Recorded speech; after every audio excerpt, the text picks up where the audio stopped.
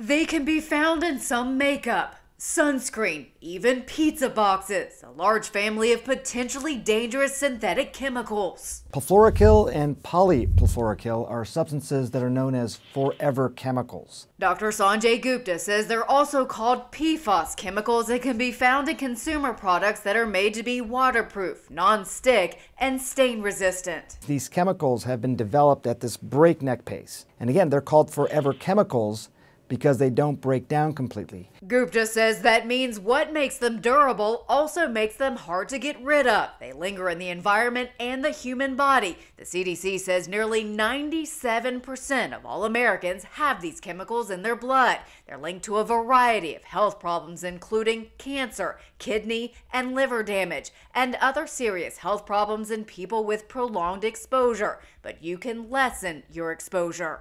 You can avoid stain and water-resistant products and sprays. If you order delivery or takeout from restaurants, remove your food from takeout containers before reheating.